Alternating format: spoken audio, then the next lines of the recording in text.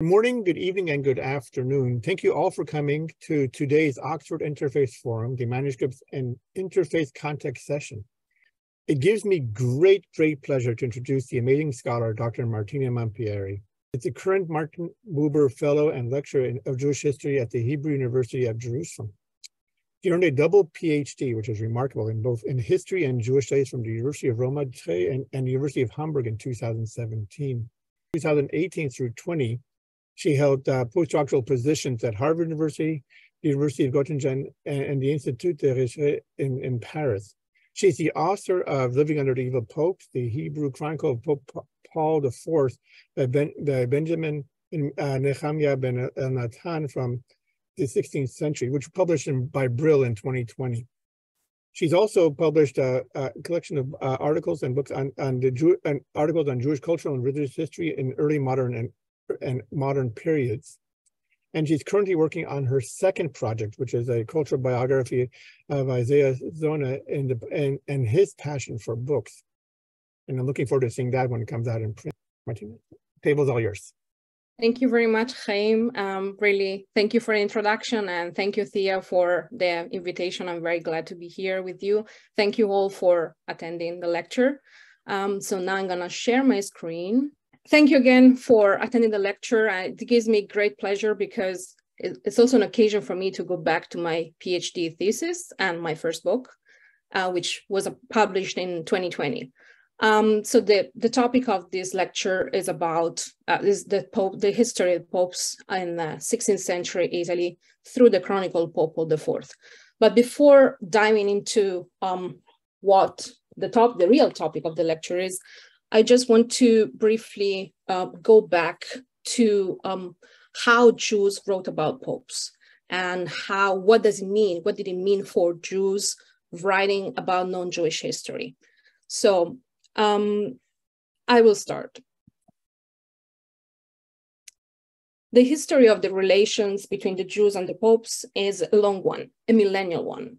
As it is well known, the Jewish presence in Rome and then the remainder of the Papal States dates back before the Christian era and has continued through the centuries until the present day.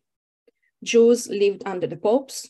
Sometimes they were employed as physicians and artists at their courts, where they interacted with them. Late medieval and early modern Jewish authors often described the non-Jewish society they lived in lingering on their relations with the political authorities, whether they were kings, sultans, princes, city councils, and so on. This is the case, for example, of Josefa Cohen, Divre ha-yamim le Malkei Tzarfat u'Malkei Bet Ottomana Togar, so the history of the kings of France and the Ottoman kings, but also the Seder Eliyahu Zuta, an elaborate account of the Ottoman Empire, which includes both a history of Turkish and Spanish Jewry, and Sipure Venezia, both works by Eliyahu Kapsali. As the popes detained both political and religious power in the Catholic world, mentions or stories about them are also to be found in Jewish medieval and early modern works. Now the question is, how did Jews talk about the popes? And how did they refer to them? Let's look at the term they use first. So while Christian authors adopted the term pontifex from the highest religious authority in ancient Rome, in the Roman religion, the Aramaic term that Jewish authors use for pope is ha-apifior or ha-apifior. The origin and the etymology of this word are reasons for debate among linguists today. The title, in fact, appears only once in the Talmud, in Avodah Zarah, in the story of Onkelos, a Roman who converted to Judaism and the nephew of the Emperor Hadrian. In his speech, Onkelos refers to the ha-apifior not to the Catholic Pope, but as a dignitary or a high official, not really a religious authority. According to some other scholars, the origin of the Aramaic term must have come from the Greek papias, which can mean either a torchbearer or a conductor, a guide. And other Hebrew linguists affirm that ha-apifior comes from another Greek word, which is epiphoros, since epiphero and phoros mean carrier, so a bearer. Other scholars claim that the term comes actually from the Hebrew avi, father, and pior, referring to Peter, the first pope. Or other scholars again claim that the word comes from the Greek papa hieros, from Holy Father. So now we don't enter into into linguistic debates because it's really not the topic of this lecture and we don't have the time. But it is safe to assume that by the Middle Ages, Jews commonly refer to popes with the term ha-apifior. So, for example, in the Sefer Yosipon, a medieval chronicle, the author refers to the ha-apifior as the greatest bishop governing over all bishops, so a Roman Catholic pope. And while Eliyahu Kapsali again used the term in an ambiguous way, both for a high official, religious official, like the Catholic Pope, or the emperor, like a civil authority. But how Jews describe the popes, the apifiorim, in their own words? How did Jews really talk about the popes, and for what reason? Why it was so important talking about popes? Again, I don't have the time to go into an elaborate analysis and discussion of what medieval and early modern authors wrote.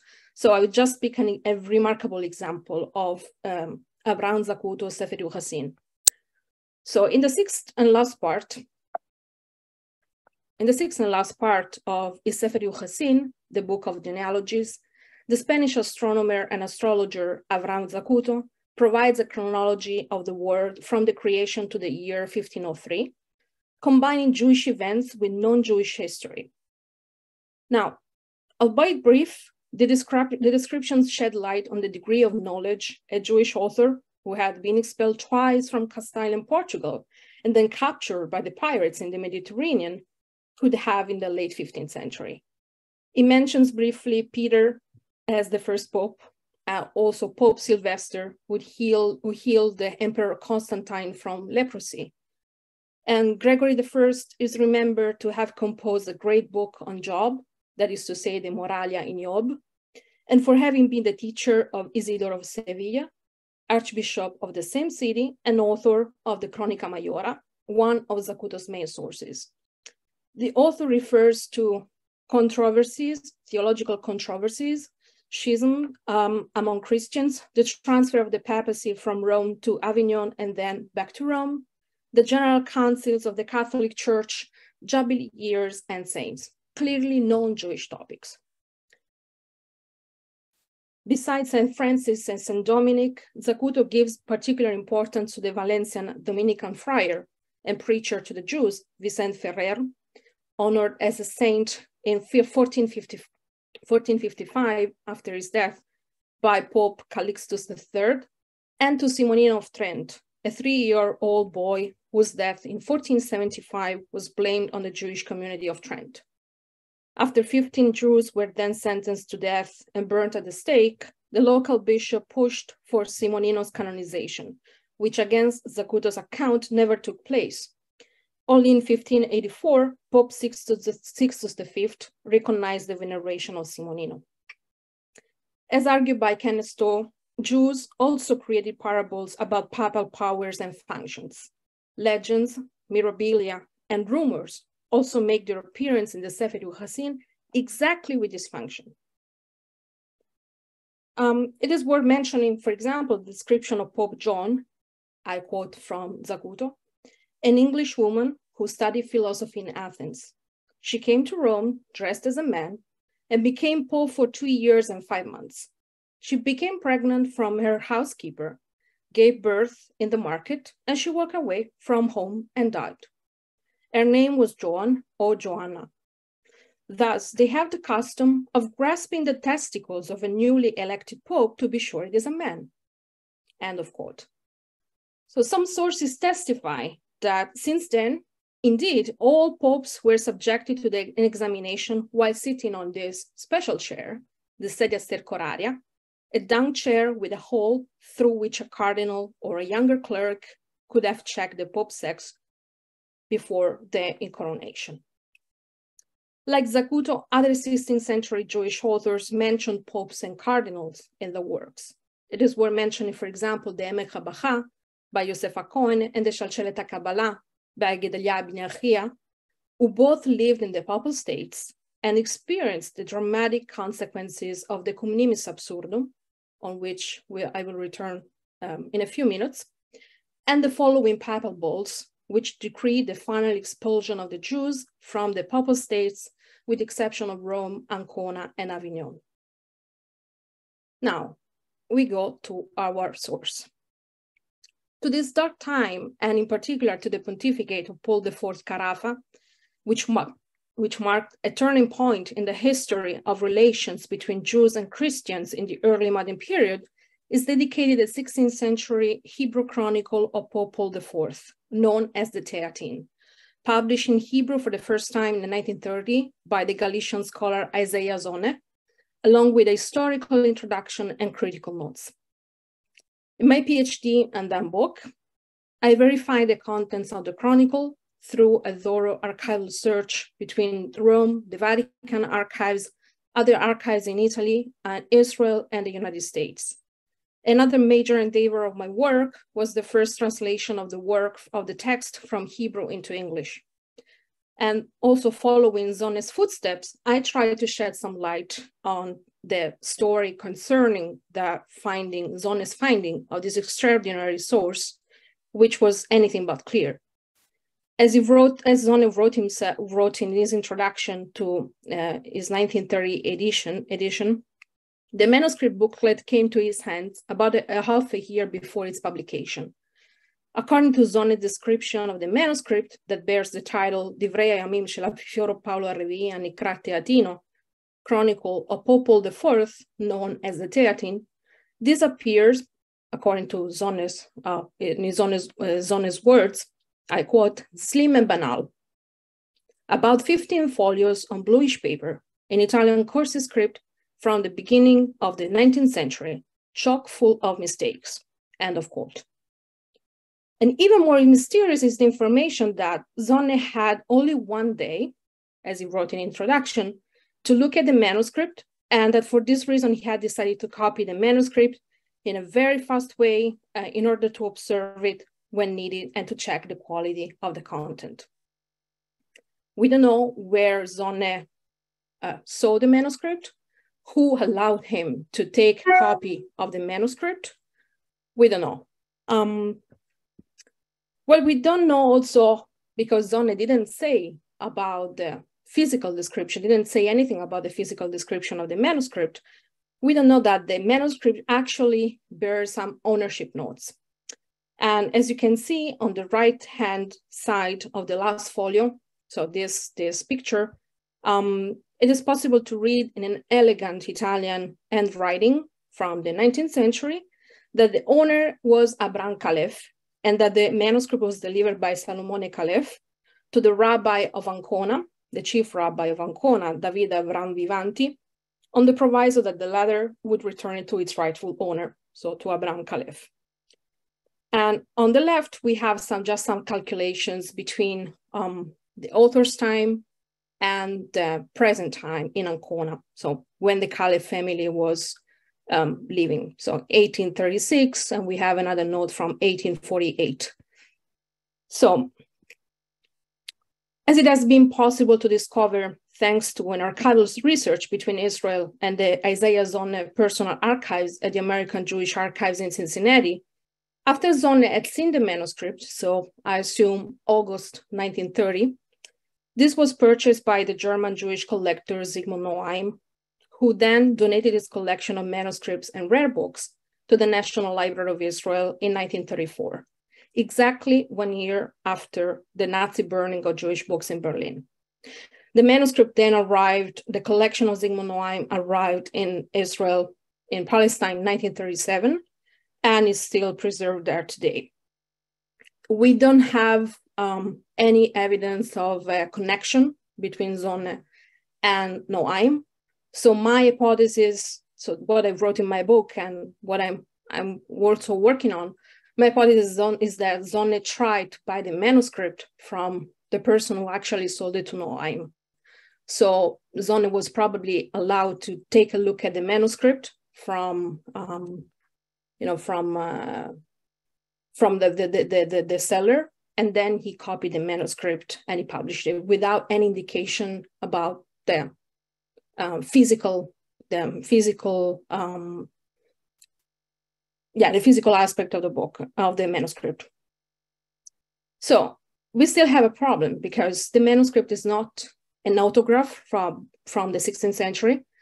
So it's not, it's a copy from the 19th century. We don't know about the fate of the 16th century original manuscript. And we don't know if it still exists somewhere in the world. But we do know, thanks to archival research, that the Chronicle of Pope Paul IV is not a fantasy of a 19th century forger. So we go to the author.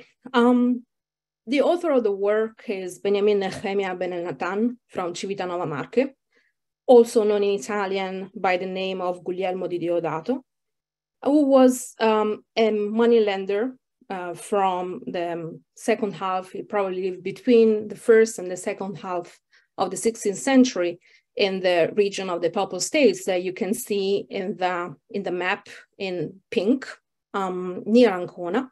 So Civitanova is exactly the point under Ancona on the coast.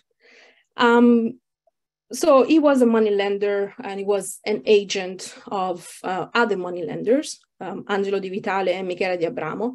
So we have all recorded in the notarial records that are today preserved in the Marche.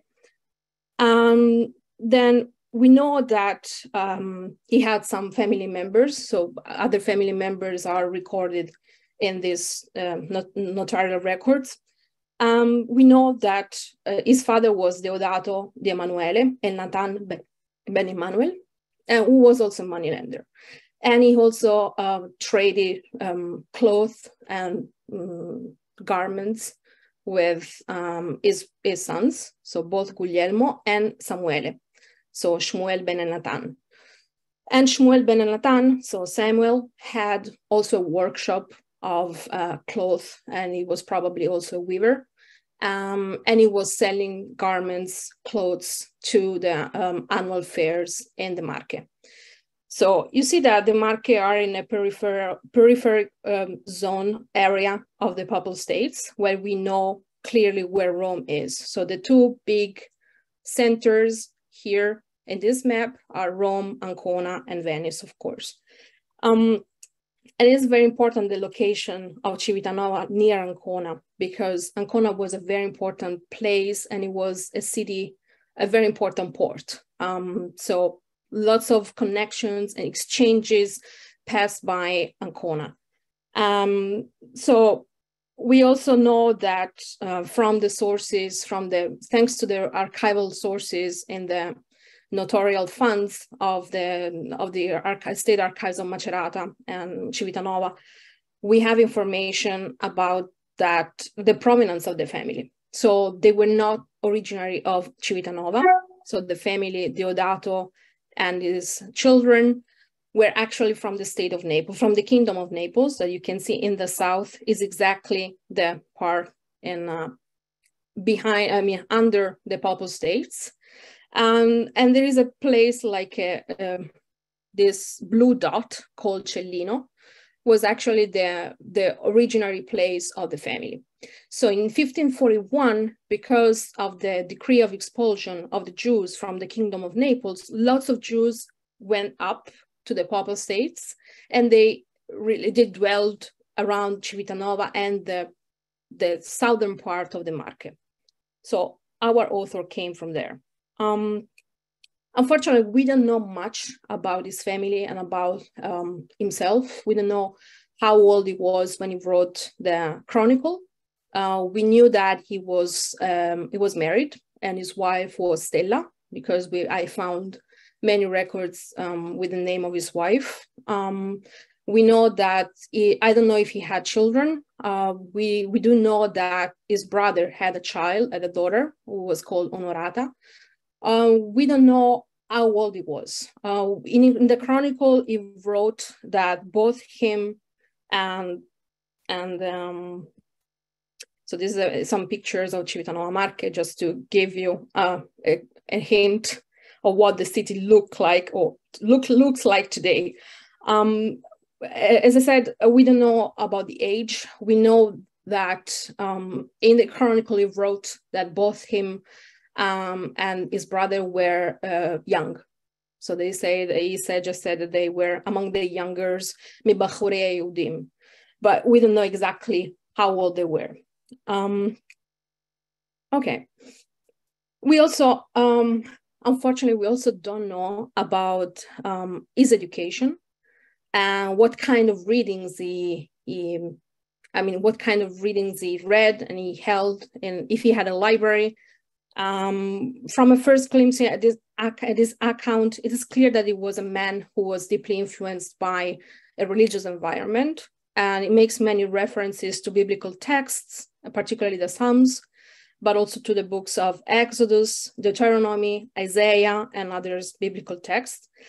And it may be possible that he was also aware of other works belonging to the genre of the Shalchelet Kabbalah, the chain of tradition, and other contemporary Hebrew chronicles, such as the Divre ha-yamim lemalchei Tzarfat u'teubeta tumana togar by Yosef HaKohen, which was printed for the first time in Sabioneta by Cornelius Adelkind in 1553, 1554.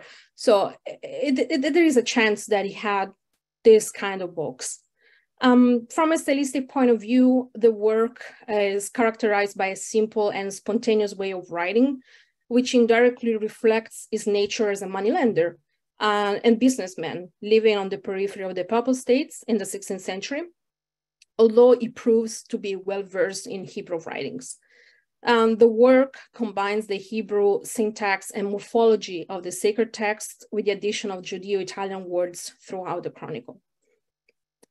The work is articulated into 8 chapters, followed by an epilogue, the Khatima, and this presents the sequence of events that happened during Paul IV's pontificate, from his election in May 1555 to his death in August 1559, touching upon the first years of Pope Pius IV pontificate, so Paul IV's successor. And general history is combined with the more personal story of the author, who was arrested towards the end of the Paul IV's pontificate, along with other 5 Jews from Civitanova, and taken to Rome to be imprisoned and judged by the Roman Inquisition. So I think Sonne was right when he described the Chronicle as a pyramidal structure. So the structure of the Chronicle has a pyramidal structure in a sense that the first part, the first 4 chapters, roughly, are more focused on the general troubles of the Jews that happened during Paul IV's pontificate, starting from the Communimis Absurdum, and then the establishment of the ghetto in Rome, and the persecution of the Jews at many levels, and the burning of the stake of the Portuguese conversos or marranos in Ancona in 1556, but also the wars of the Pope against the Emperor Charles V and his son Philip II. The second part of the Chronicle is, on the contrary, entirely focused on the personal story of the author. So what happened to him, what happened to the small community of Civitanova Marche, and to the arrest. So what happens, what led the community of Civitanova to be under threat. And then 6 Jews were arrested and taken into chains to Rome. Yeah, I will talk about later the imprisonment in the jail of the Roman Inquisition at Ripetta, which then led to the freedom of the Jews at the death of the Pope, at the Pope's death in August 1559.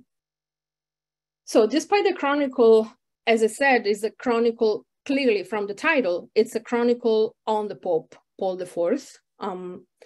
There's other mentions to other popes. So we have, for example, the mention of Paul III Alessandro Farnese, was actually the mentor of Paul IV. And it was a very important pope because it was also the pope who established the Roman Inquisition in 1542 with the Licet ab initio, the bull that established the Roman Inquisition, because of Paul IV. So Paul IV was actually the cardinal who was the head of the Roman Inquisition in 1542. And it was Paul IV, the Cardinal Carafa, who then became Paul IV, was very attached to Paul III. That's why he also got the name after him. But Paul III and Julius III, another pope, Giovanni Maria Ciocchi del Monte, are remember in the Chronicle to have granted some special rights and privileges to the Jewish community, to the Portuguese conversos in Ancona.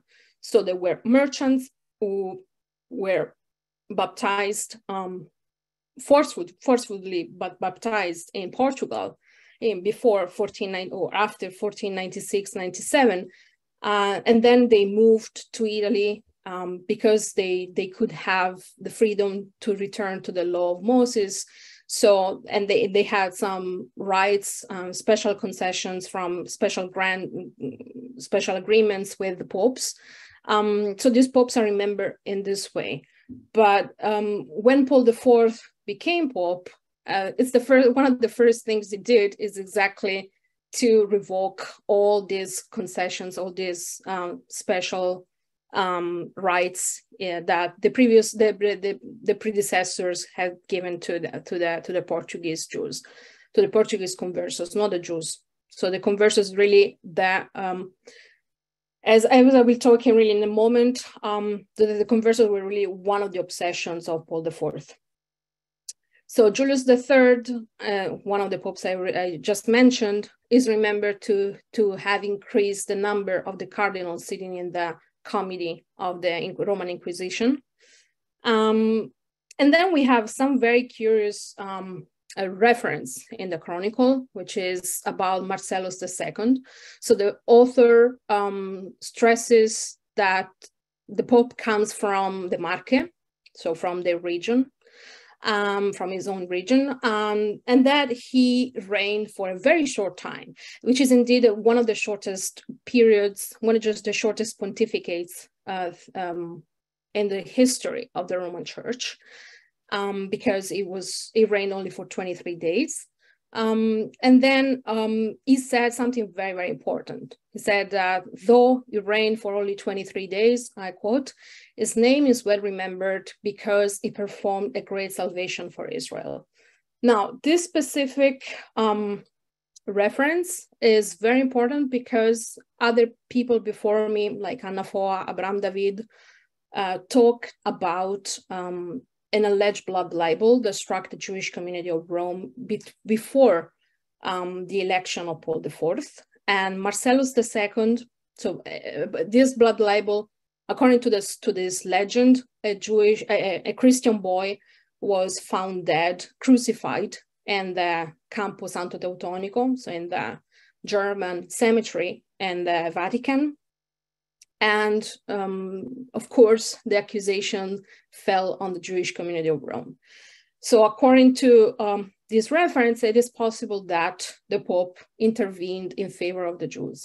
So again, I don't have the time to enter in detail into that, but this is something that would,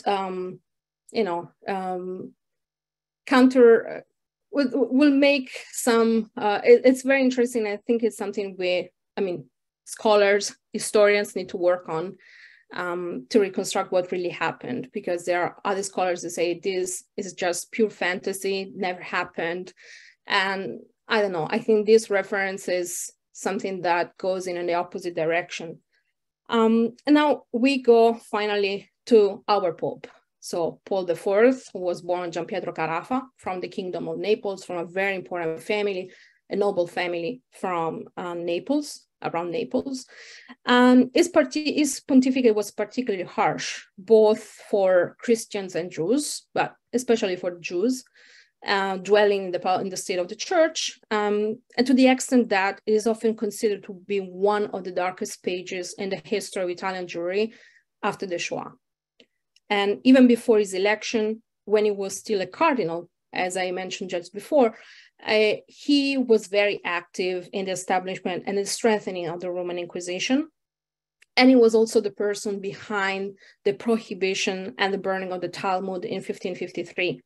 And also later, he was the promoter and of the creator of the first index of forbidden books, the Index Librorum Prohibitorum, that was published in 1559.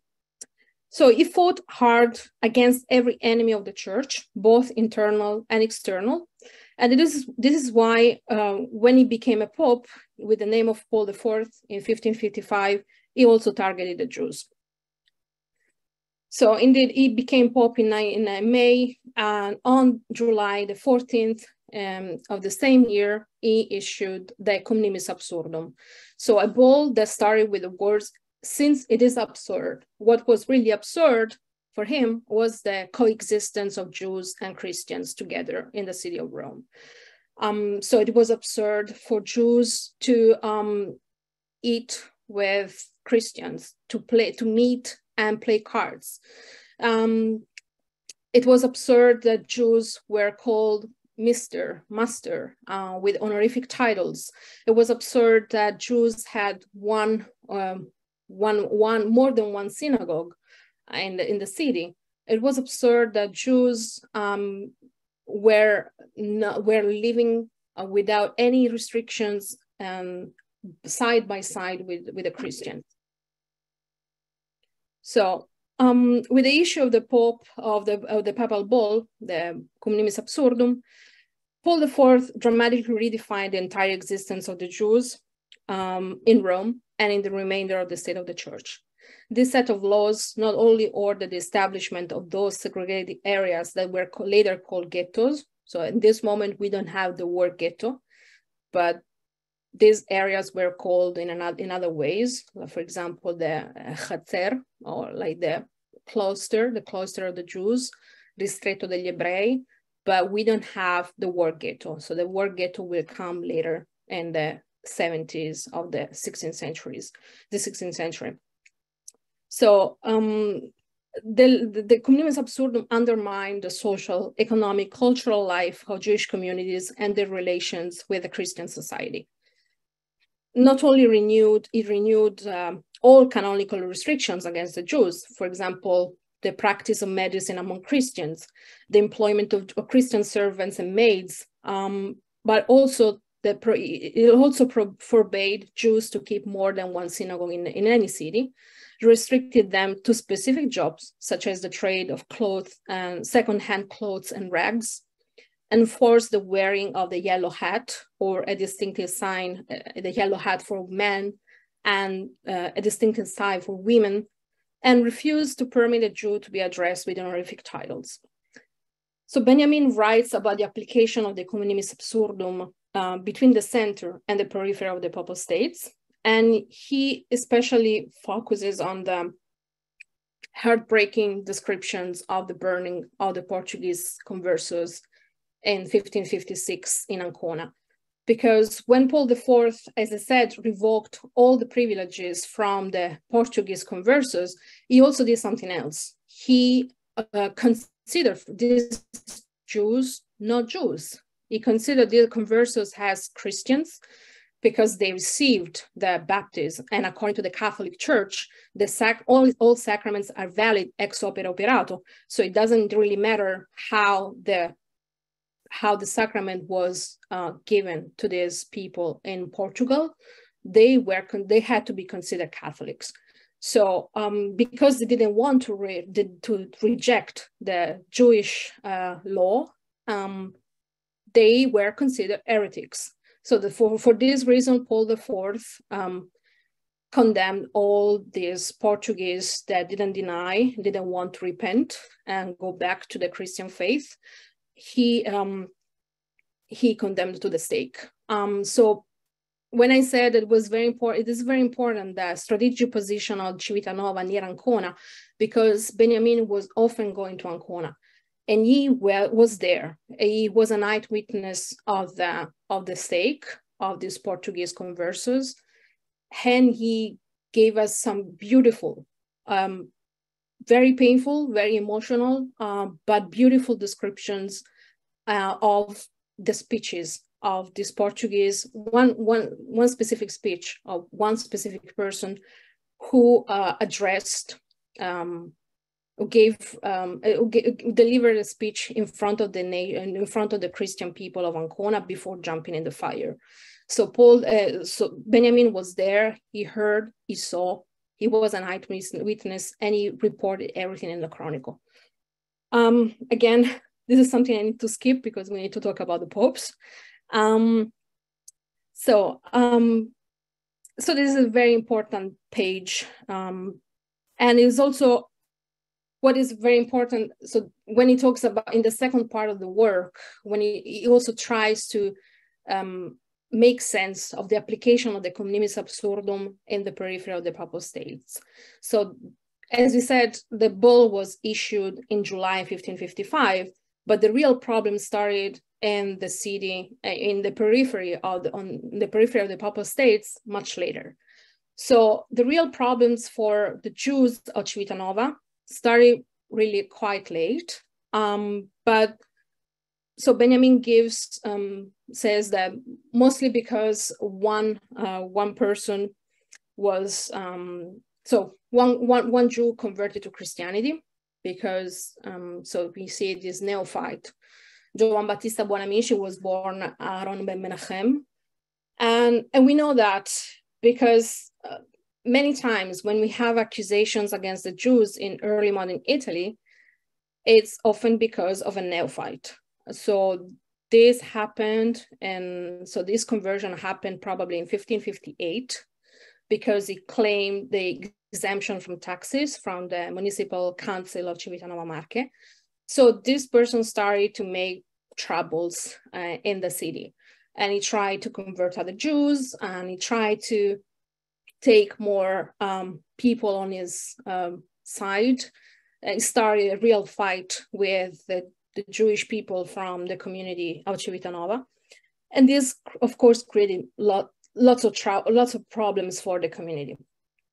Also because in this time, the communimis absurdum was to be applied in Civitanova Marche after 3 years, roughly. So I don't really talk about the whole story because the plot is very dense, and I need to skip things. But so this neophyte was really one of the people that created the problems. And so both him and another person, Achille da Montecchio, was the treasurer of the municipal council, bound together to accuse the Jews of several accusations. For example, they had tried to. They said to the tribunal, to the judge of Civitanova Marche, that the Jews had tried to convert a friar to Judaism, and then they had given him some clothes to go to Eretz Israel, and then they tried, for example, to throw stones at some statues or some sacred images of some sacred Christian images. So we don't know. I don't really go into detail. Long story short, the Jews were accused of this several charges, and then the Roman Inquisition came to Civitanova. So because basically the head of the Inquisition was the Cardinal Michele Ghislieri, who then became Pius V, Pope with the name of Pius V. It was very tired of these Jews. It was very tired of the rumors coming from Civitanova. So he decided to send horsemen to Civitanova to take the Jews and have a trial in Rome in the tribunal of the Roman Inquisition at Ripetta. So what I think is, again, I can talk about hours probably about this, because it's it's an amazing description. So the description here, the author gives of the trip from Civitanova to the Vatican. So here we have Città del Vaticano, so the Vatican. It's an amazing description. We don't have any other sources from this time telling about the transfer of prisoners in such a long distance in a very short time. I mean, they both walked and rode horses to get to Rome. But it's really an amazing description about how the Roman Inquisition functioned. And this is also very important because we don't have any documents about this. Also because in 1559, after the death of Paul IV, the Roman people destroyed everything. So we don't have the archive. The archives of the Inquisition were totally lost, with the exception of 2 volumes from 1559. So I think that the Chronicle of Pope Paul IV by Benjamin Nehemiah ben Elnathan is an extraordinary source because of that. So we have an idea of how long did it take, how long it took to go from Civitanova to Rome, and what Jews ate, because they were looking for, they needed kosher food, and they needed to sleep, and they needed to pray. And we have all the descriptions of prayers associated with Jewish holidays and Yom Kippur. So it's really an amazing, no, it's not Yom Kippur, it was Tisha B'Av. So it's really an amazing description, which unfortunately I need to skip.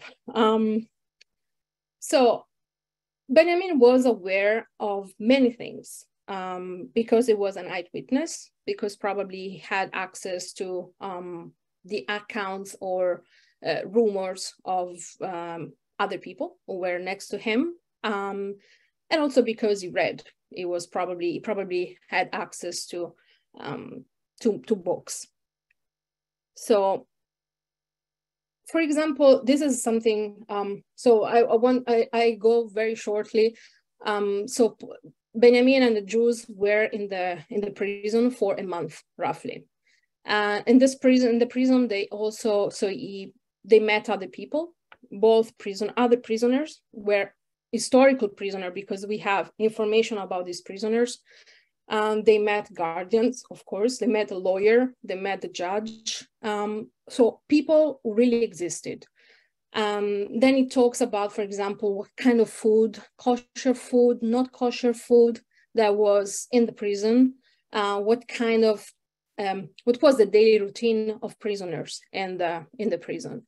So it's really, again, an amazing account. Then in 1559, the rumors of the death of the Pope, who was very old, very sick, came to the prison, came to the ears of the prisoners. And it was custom after the death of the Pope, the Roman people usually released all the prisoners from the prison, and they set fire to whatever they found on their way.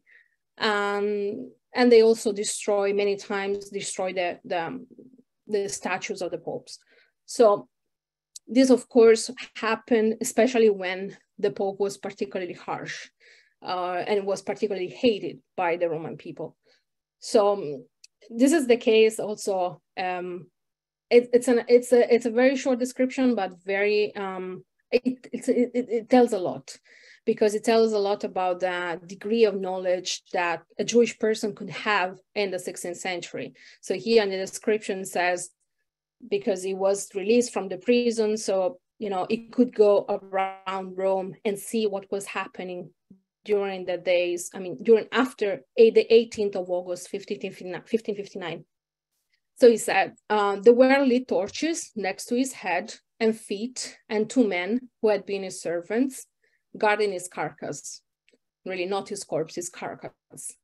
However, they did not honor his death in accordance with the law, as they had done for other popes, when people came to kiss their feet for 3 days in a row and watched over them there all day and night, and then buried them with a great honor with a funerale superbissimo. So this Italian, the superb funeral is really Judeo-Italian, so Italian in Hebrew characters. But what happened? They didn't do so for this impure, hurted, dead dog, Paul IV, because the people wanted to throw his carcass in the Tiber River. And for this reason, his relatives secretly buried him after Shabbat and ended in the dark hours of the night, lest the people delay them. And this is very, again, very meaningful, also because I think he really saw the corpse, or I mean, not closely, but he said that he was in the St. Peter's Square, and he could see the corpse of the Pope. I think it's a reliable account, and also it is true that the court of the Pope buried the Pope in secret at night, because it was a real fear and a real danger that the Roman people would have thrown the corpse of the Pope in the river. Then it was buried in secret in the Vatican, and after a few years, his remains were transferred to the Basilica of Santa Maria sopra Minerva, which you can see here is the chapel, the Carafa chapel in the Basilica, in the church. Okay, so another thing that it's really, he knew a lot. I really think he knew a lot about the customs of the church, the customs of the Inquisition, because he was a prisoner of the Inquisition, the customs of the funeral, because probably someone told him how what was the real the usual custom for a funeral of the Pope. And then we have this information about the conclave. So the conclave is the election of the Pope, basically when all the cardinals, as in his own words, the cardinals came to Rome from all the places where they resided and gathered in a council called the conclave in their language. And again, here it's a Judeo-Italian, so Italian and Hebrew characters. Here you have my translation in my book. So the cardinals came in order to elect another Pope above them when an agreement had been reached between them. They were there for many days because they did not unanimously agree. They were divided into 3 groups, and each group selected a candidate. And he's talking about a very difficult and a very long conclave, which then brought to the election of Pius IV. So the conclave of the conclave electing Giovanni Angelo Medici, so Pius IV, was one of the longest, I think the 3rd or the 4th longest one in the history of the Roman Church. So finally, on Christmas Day, Pius IV is elected Pope. And it is very important because this Pope is acclaimed as almost as a saint by the Jews.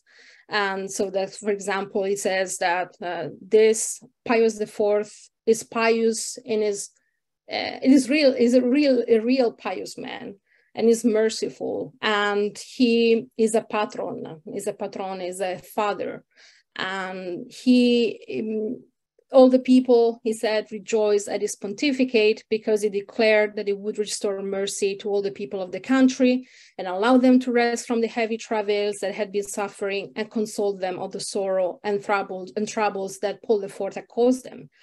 And then the thing is that he really wanted, so the thing he says that the Jews really hoped that that Pius IV would abolish the cum nimis absurdum, which never happened. But he said, for example, that Pius IV gave the Jews the permission to wear black hats in the streets, and not the yellow hat that was the imposition of the cum nimis absurdum. And in this way, it was a compassionate man. Then I think he finished to write the Chronicle because of that, because this is really the last, before the Khatima, this is really the last part, the last historical event he talks about. So the pontificate of Pius IV. And I think that the narration ends in 1562, because it doesn't mention another decree from later years. So what to say?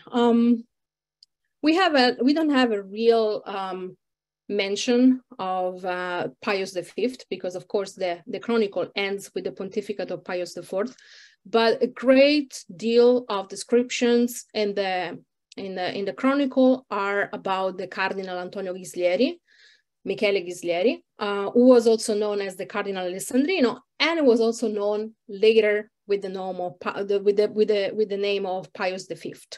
And Pius V was a very archpope. It was really a creature of Paul IV, and he was really hostile to the Jews to the extent that he expelled all the Jews from the state of the church, with the exception of Rome, Ancona, and Avignon. So, you know, I think Benjamin didn't know that, because we don't know if he died before, or he moved somewhere else, or he moved to the Ottoman Empire. We don't know where he ended up to after he returned to Civitanova after the Pope's death. But he would have wrote a very interesting story also about Pius V, I think. So to conclude, so in the Chronicle, Benjamin gives descriptions of Paul IV as, we saw, for example, as a dog, an impure-hearted, evil dog. Some of the times he described him as evil, as a Resha. Some other times as a devil, Belial, and other time as Amalek. And Amalek was really an important figure because it was the first enemy of the Jews that the Israelites found on their way after the 40-year trek in the desert at Rephidim. So in the Chronicle, he also talk about his nephew, so the Cardinal Carafa, Carlo Carafa, who is often mentioned in the Chronicle with the name of Aman. So, so the evil person in the story of Purim. So in other places, in other passages, we have other references to the king, to the Pope, and his nephew as the Pharaoh. So, you know, there are many things that returns, many recurring themes and titles and curses in the Chronicle.